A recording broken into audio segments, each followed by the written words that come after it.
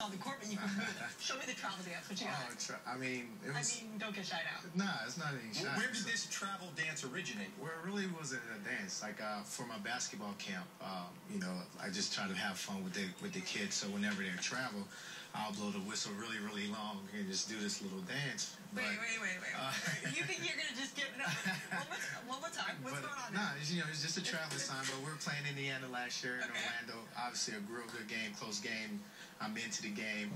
Danny Granger ends up traveling late in the game and helped us win. And, I'm already interacting with the crowd. I'm excited. And, I just jumped up and I was just... Oh, yeah. It is.